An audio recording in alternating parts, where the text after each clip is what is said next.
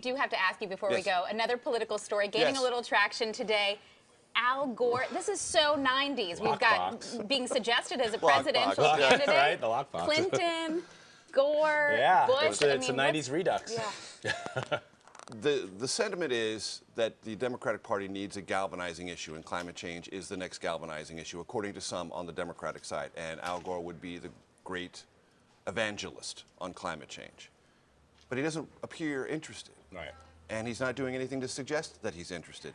Nor are Democrats suggesting that they're fascinated by the possible emergence of Al Gore. I think the larger meta takeaway from this is there is continued restiveness with Hillary Clinton as the anointed, already decided nominee of the Democratic Party, which I think is a healthy thing for any large American political party. You shouldn't have a coronation. And the idea of all sorts of names being thrown in and possibilities suggested means that there is some uncomfortability with the idea that it's already a lock for Hillary, and we just have to wait as Democrats collectively until the nominating convention.